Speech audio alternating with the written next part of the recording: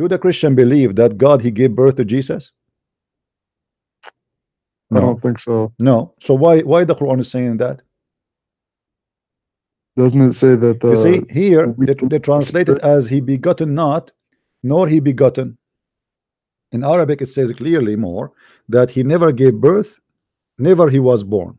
All right.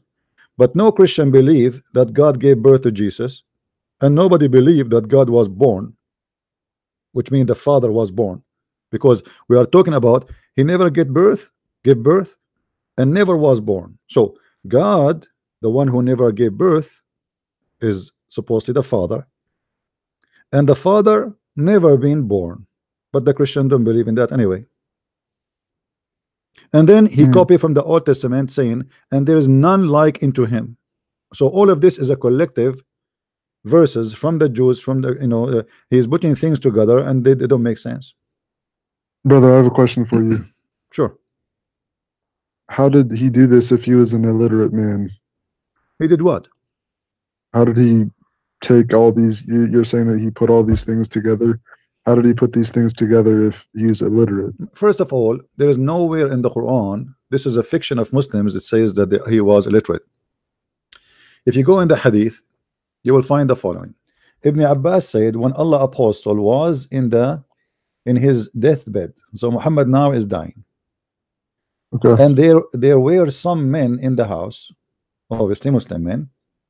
He said, come near, I will write for you something after which you will not go astray.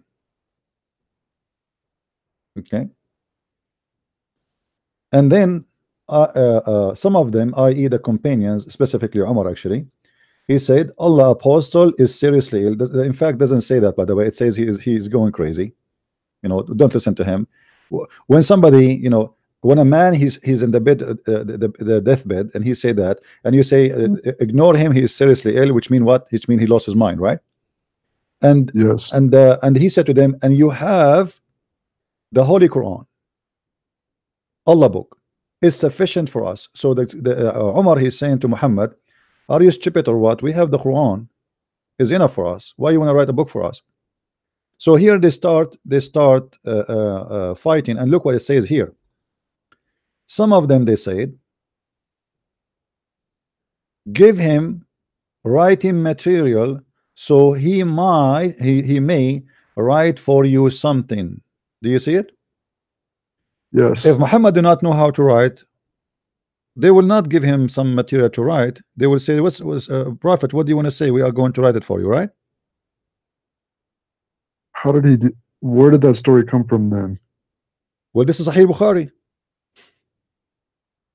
This is Sahih Bukhari, and this is Sahih Hadith. Could you give me the number for this Sure, hadith? no problem. I will show you the reference on the screen so everybody will see it with you. This is Sahih al-Bukhari, Hadith number 4432, book number 64.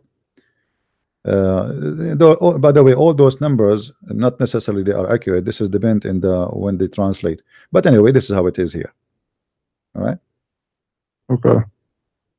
Is it showing on the screen for you? Yes. All right. So Muhammad, first of all, he know how to write, how to read. You will see the Quran saying it clearly. Who is the one illiterate? The Muslim. Why they say Muhammad is illiterate? Because the Quran say he's illiterate. But the Quran never say that illiterate mean do not know how to write, how to read. Have nothing to do. This is a religious book. This is a religious book. It's not about who can write, how can read. It's about who knows the word of God and who do not. So those who knows the word of God, they are called people of the book. Chapter 2, verse number 78. Read with me carefully, my friend. And there is among them illiterate who know not the book. Do you see it? Yes. Okay. So who is the illiterate in Islam? Is it about writing or reading, or it's about not knowing the book? It's about not knowing the book. So why the Muslim they don't see it? Why they are blind? Just they are copy paste. Nobody want to think for a second where you get this from. The Quran is full of stupid things. With my respect to you, I'm not trying to insult you. Do you really, as an example, did you hear about scientific miracle in the Quran? Yes. Okay, can you give me one? Um, the one about fingerprints and Hmm. being able to identify with fingerprints. Do you know what I'm talking about? Absolutely. We all have fingerprint. However, they are unique. Even identical twins have different fingerprints. However, no one know this 1400 years ago. But this was mentioned in the Quran that in the resurrection day, Allah will recreate a human with all details, even their fingertips. Today, we know that those contain fingerprints, which are unique in each individual. Okay, let us read together. Yes, indeed, we are able to resurrect his fingertips. Uh, my friend, do you see anywhere they are speaking about fingerprint? His fingertips is the same as fingerprint. No. Okay, what the verse here saying, even this, even the bones, which is one of the smallest bones in the human being or for the human being, we are going to put them together. And we can go right now and see the interpretation, and you will see the interpretation says exactly what I say. It have nothing to do with fingerprint. What fingerprint? It's a fabrication, have nothing to do with the truth, and they lie about it. Ask yourself, if the Muslims are decent people, and obviously you are, I'm not going to say you are one of them, because I can tell that you have decency in your heart. But why those who they are fabricating this miracle? Obviously, this is a fabrication, correct? Do you agree with me? Yes. Okay. Why somebody he believe in God and yet he is religious, yet he fabricate what is called miracles? What is the reason you think? I was told that the book is not a book of miracles, but a book of signs. And maybe if things aren't scientific now, that at some point in the future they might be. Okay, can God make mistakes? No. Okay. Have you ever heard of a woman she have a breast testicles? Have a what testicles? Breast testicles. I've never heard of that. Well, the Quran says that Muslim women look like he's talking about Muslim women, because as I know, I never heard. I went to school, like I finished elementary school, and as I remember, they never taught us that women have a breast testicle. If you go in the Quran, in chapter 86, verse number 7, والسماء والطارق وما أدراك ما الطارق النجم الثاقب إن كل نفس لما عليها حافظ etc. فلينظر الإنسان مما خلق. Let man see what he is created. Okay, and then he continues saying how the man is created. He is created from water gushing forth. So it's what? It's a water gushing forth. Gushing from where? Meaning the sexual fluid that it comes out burst forth from the man and the women. All right. Now where this water is coming from? Read with me carefully, my friend. Proceeding from between the backbone and the ribs, meaning the backbone or the ribs, the backbone of the man and the ribs of the women. Do you see it? Yes. So what kind of God he teach us that women they have a gushing fluid coming from between their ribs coming all the way to their vagina?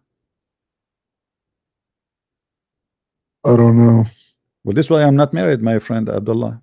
I'm afraid. I'm afraid to get married, and then I go to the bedroom and my wife she take off her clothes, and instead of finding that she have a breast, I find, excuse my language, she have balls there in her breast area. So this is God. This is God. You tell me how Muhammad he was able to write this. This is a proof that Muhammad is really a funny man. He's a crazy man. What kind of a prophet he say that? But obviously, don't the sheikhs know this verse? They have the entire My Quran friend, memorized. who dare, Abdullah? Have you ever been in the Middle East? Yes, I've been to visit Okay, before. who dare That's to what. say a negative word against the Quran? Who dare? Nobody.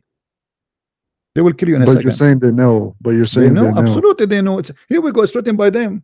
Who is the one who wrote this explanation for us? Isn't it a sheikh himself? Right?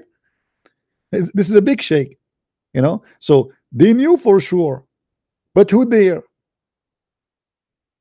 They But what knew, about sheikhs? What about sheikhs in America? my friend. Still they don't dare. The Muslim, they fear Islam. The Muslim, they fear Islam. They fear, because But you're saying they know. my friend, do you know the guy who came with the miracle number 19? No. Search his name. They killed him in Arizona. Rashad Khalifa. Rashad Khalifa. Thank you very much. What the hell? Yeah. I thought that it says that he was killed because he said he was a messenger. No, no, my friend. He all what he said, that he is, obviously the way he was able to discover it, he was inspired to do it. And the reason they killed him, because he had to take verses out of the Quran to make the number 19 work. So he said there's verses in the Quran, obviously they are not from the Quran, and the proof, the number 19 calculation according to him will not work unless we take them off. That's why they killed him. So what is making you stay as a Muslim, Abdullah? What do you think about denouncing Islam? But don't you think Islam is really funny and cannot be from God? Do you think this is God is talking that women should have balls in her ribs? I don't think so, but that's Yeah? everything. Come That's on, be everything. honest. You should deny. You should deny this cult. If I am you, I'm sure you are not, you are a smart man. Why a man like you will accept such a thing like this? This is an insult to you. Because, my friend, when you follow someone and worship someone, and this someone he do not know a very simple thing about a human being. If Allah is the one who created us, didn't he know how we produce babies? Shouldn't he know? Right? He should know, right? He is the one who make us, supposedly. So obviously the one who made the Quran is a fabricator. He cannot be God. There's no way God will say that. Yeah. So if I am you, my friend, I will denounce Islam, and I will say Muhammad is a false prophet, and this will be the first step for you to be free from illusion. This is illusion. This is madness. You are just creating yourself an illusion, saying, okay, there's a God, his name is Allah, and he's perfect. And then when we go and read what he's saying, we will find how funny, how silly what he is saying. So if I am you, I will say Muhammad is a false prophet right now as we speak. What do you think?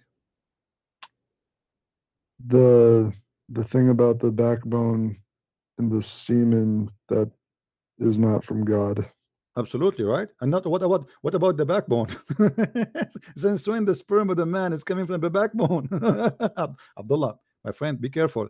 Don't ever fall down in your backbone. You see, this is why I have insurance over my backbone. I am still single.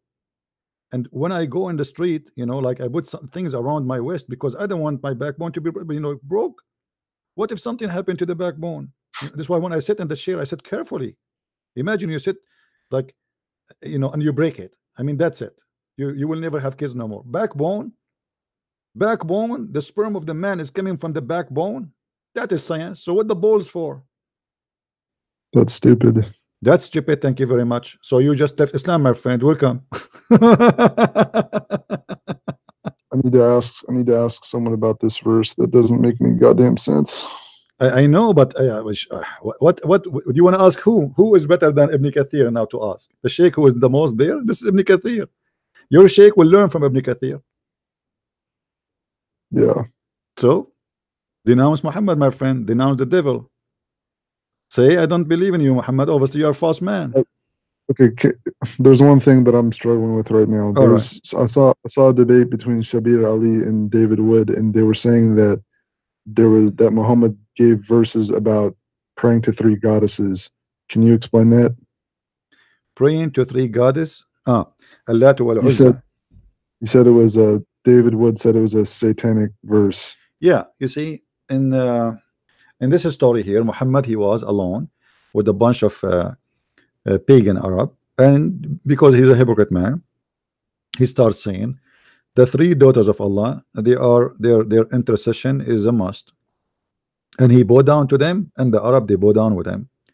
But there was people there, and they start spreading the story that Muhammad, he did that.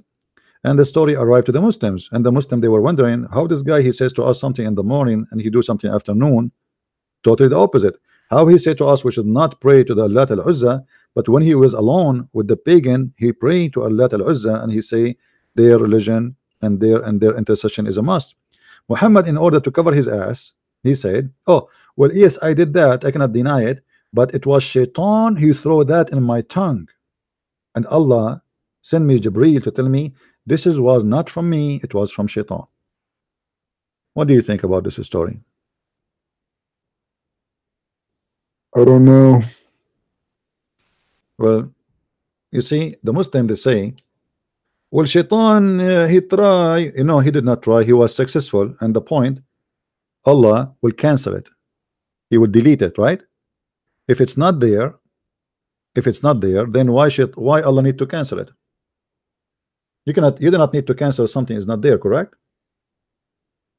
Yeah. Yeah. So Shaitan was successful, and the Quran confirmed that Shaitan he threw into Muhammad desire. And here there's other question. The Muslim, they say to you, nobody can make Quran but Allah, right?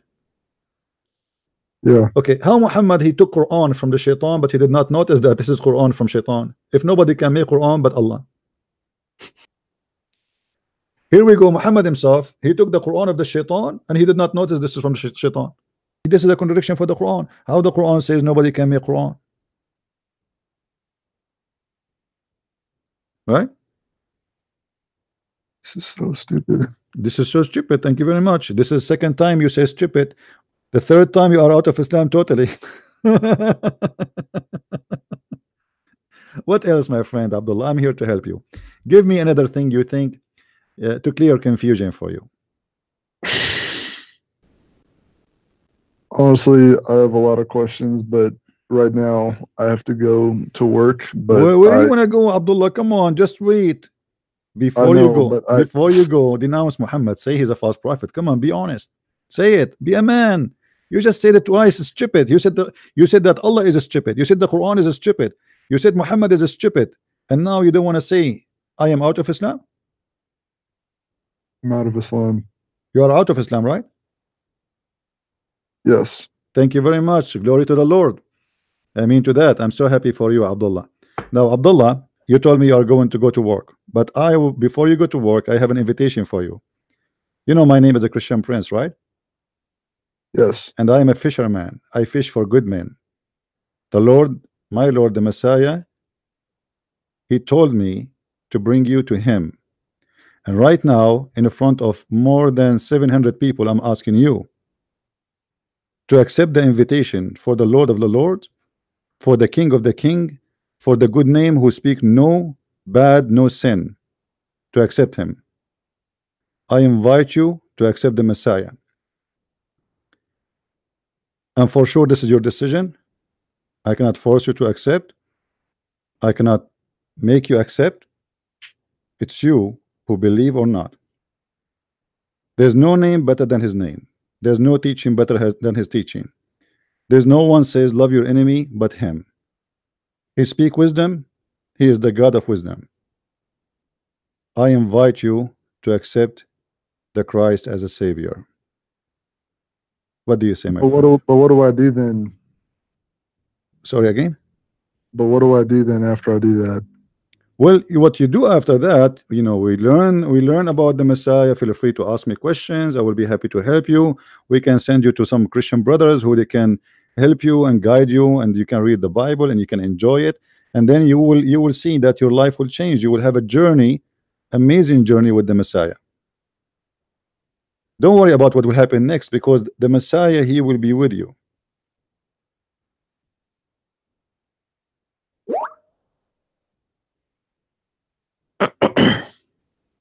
Don't hesitate. Don't let the devil stop you, my friend. Okay. My friend, sometime we don't know if we will live for tomorrow, right? Yeah. So don't put down the invitation. He's watching, he's listening.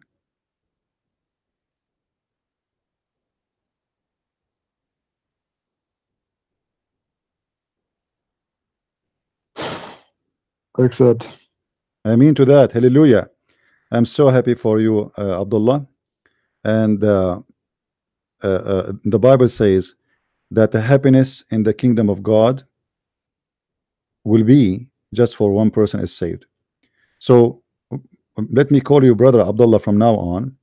Brother Abdullah, I want you to say that I accept the Messiah as my personal Savior, and by Him and by His name, and by Him only I will be saved. Say that, my friend. I accept him and his name and accept him as my personal Lord and Savior. Amen to that. Hallelujah. Happy for you, my friend. Trust me, each time I hear one of our brothers accepting the Messiah, I feel like my body as if I am truly shaking, as if I'm really like there is something happening. This is amazing. This is so beautiful. And I am sure that you inside you you will have the same feeling. My friend Abdullah, I advise you to download the Bible from the internet if you don't have it, and start reading the gospel. We have four gospels, four witnesses, all of them speak the same thing, but they report stories about Jesus, what he said, what he did. You can start from the book of John, or you can start from the book of Mark, or from, it doesn't matter. Four witnesses, they witness for the Lord.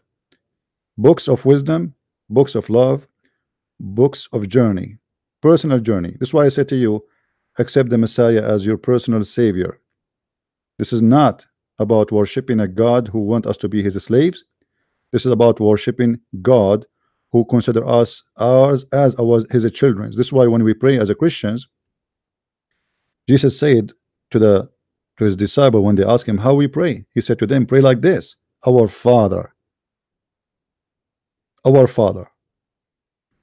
And this is the huge difference between Islam and Christianity. If you ask a Muslim, and you can search right now in the internet, why Allah created a human being, they will say Allah created a human being and jinn to worship him. This is not our God. Our God, he created us to be his children because he loved us. So the idea of a creation is a huge between us and Islam. In Islam, it's about a God who worship himself actually, and he have a self-esteem issue. In Christianity, God, he created us to be his children, and his children here does not mean that he, some Muslim, they will say, oh, Christian believe that God is their father, he must be sleeping with their mother. Our Father here is a very loving description for the one who provides us everything and the one who loves us. You see, when there is a family, you will see that the father, he do everything, and the mother, they do everything in their hand to feed, to take care of their family and their children. Our Father is the best and the only provider, and this is why we are his children, and he loves us. He did not create us to go to hell. He did not create us to be humiliated. He created us to be his children. All what we need to do is to accept his invitation, and you just did. So I'm happy for you, Abdullah, and feel free anytime to call me if you wish. Thank you so much.